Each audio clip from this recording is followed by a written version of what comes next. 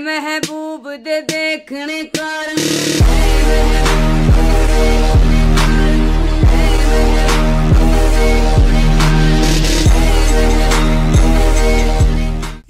Yo, it's your boy, #1 Call of Duty MLG 360 to wide no scope athlete coming straight at you for some Call of Duty review. Oh yeah, baby, smash that like button. Coming straight at you for the Call of Duty Insider Activision paid contract to upload a video to give you positivity for this Call of Duty video.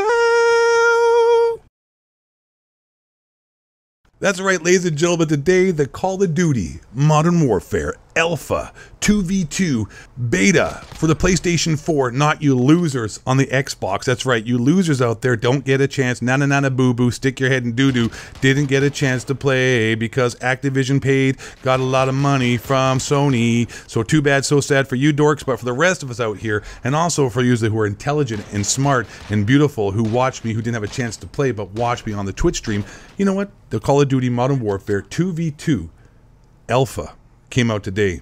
And here, ladies and gentlemen, I'm about to hit you with a review, what I think about it, and what Modern Warfare is like, and what the future of Modern Warfare will probably be like, because honestly, I'm the smartest, most athletic, most beautiful, probably the most enlightened Call of Duty guy out here in the whole world, even though Call of Duty is not really my forte, just being awesome is. But enough with the self-flatuation here. Let's just really jump into it, shall we? Now, I played the 2v2 for about 4 hours straight on my live stream, and quite honestly, my overall opinion, like just straight out the bat, raw opinion is, I think it is awesome.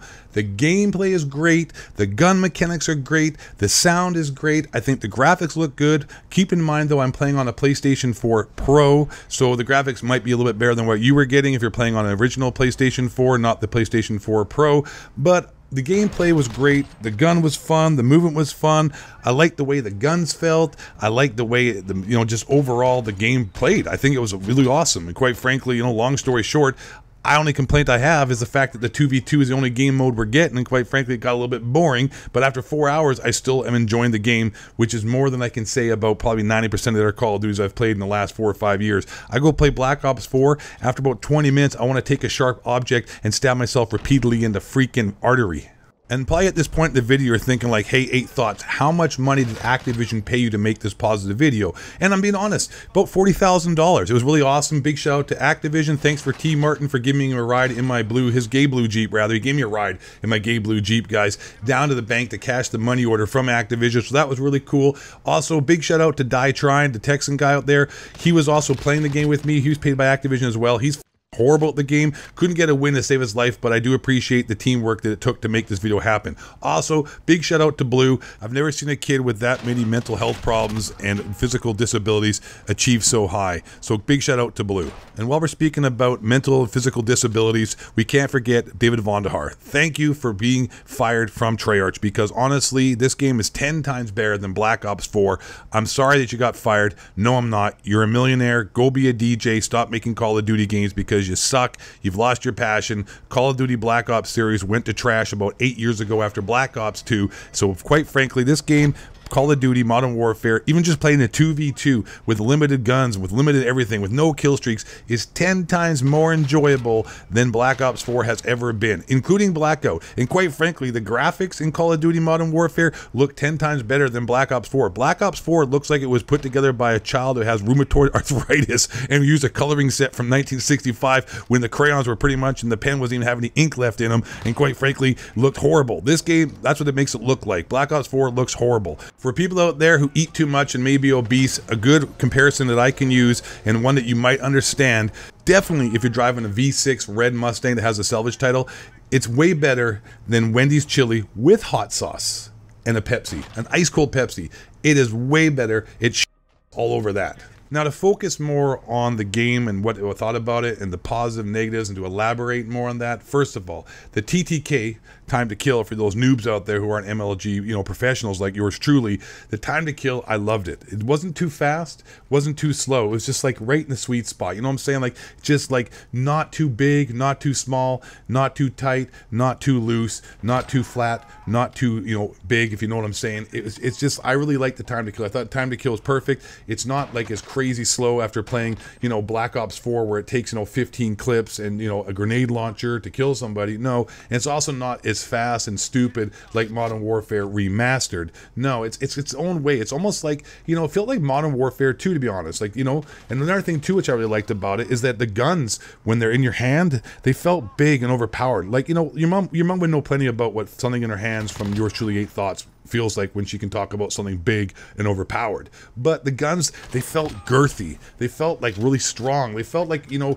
when you actually hit somebody with them, shot somebody with them, it felt like it made an impact. And like, you know, it was visceral. It was great. It felt good. It had like a good haptic feedback finally again. Like, it felt like rewarding. Now, before I forget, I got to talk about an exploit and something negative that's really actually a big deal, and Infinity Ward needs to get on top of, and that is this. During the game, a guy on the other team bled through the in-game chat in between lobbies and was bragging about the fact that when the game started, he had his PlayStation 4 controller plugged in, right? And when the game started, after, you know, about a couple of minutes or so, he took his PlayStation 4, unplugged it, and plugged in his keyboard and mouse, and was playing keyboard and mouse in a console lobby with aim assist, mind you. Like, you may think, like, oh, that's not that big of a deal. Like, no. When you plug in your keyboard and mouse, when your gaming controller, whatever your rig, whatever PlayStation or Xbox thinks you have a controller hooked up, you have aim assist enabled. When you plug your keyboard and mouse in, if you don't have freaking aim assist enabled, doesn't matter, but I'm pretty sure it still stays enabled.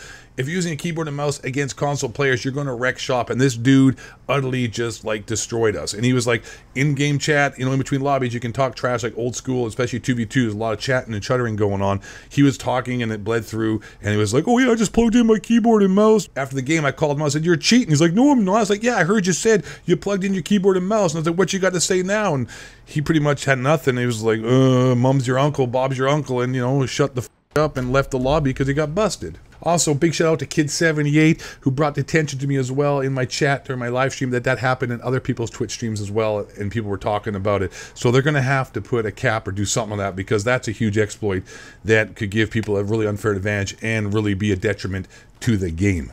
But as it stands right now, we're only playing a 2v2, and who knows what kind of issues could arise when we have like a full, you know, 6v6, 10v10, 20v20 lobby.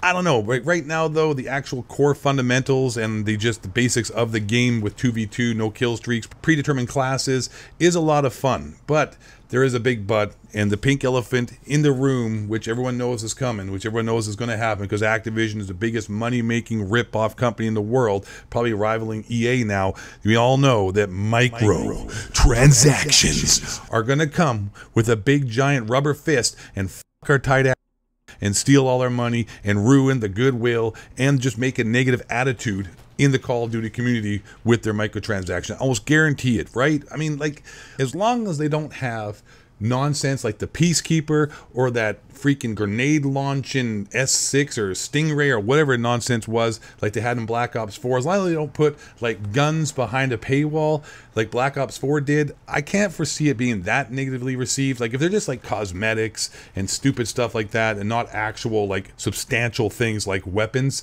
behind a paywall, I don't think it'll ruin the game, but you never know. And I mean, like, Call of Duty Black Ops 4 is the only game in the history of Call of Duty. Well, no, that's not true, because didn't they put money behind a paywall in Advanced Warfare as well? Didn't that game, their guns have a, what is that, the Battlestar or whatever nonsense it was? Anyways, hey man, at least provide some Vaseline before you insert us with those microtransactions. Pretty please, Activision. Fingers crossed, but quite frankly, we know it's coming. So get as much fun as you can in for the first 2 to 3 months before, you know, it's completely ruined, not only by the microtransactions, but the Super Sweat MLG, Tryhard, G Fuel, Korean Savage donating so he can keep his Corvette dorks out there, ruin it by corner camping and using every exploit in the game because they think it's somehow life and death situation. They think they're coming to some big time amazing MLG streamer like 8 Thoughts. I'm proof of point that you don't want to be good at gaming to be a famous streamer. You know what I'm saying? Get a personality, get good looks, and get biceps as big as the fucking country of England, mate.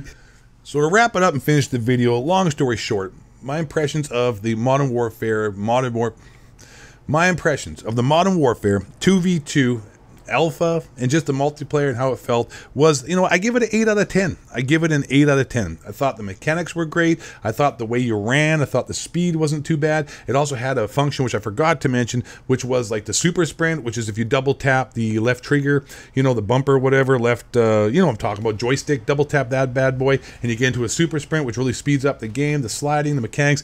It felt like the first Call of Duty that was planted, if you know what I mean. Like most Call of Duties, you kind of feel like you're floating, right? You don't really feel like you're a separate entity of the game, like a person. You sort of feel just like, you know, like if you were to turn off the bubble and run around in Minecraft, you just sort of float around. There's not really connection. This game, it felt like as if you're like a real person running around the map, and everything just had like weight to it, if you know what I'm saying. And I just loved it. I thought it was fun. Long story short, I thought it was fun. I enjoyed it. I'm optimistic for Call of Duty Modern Warfare.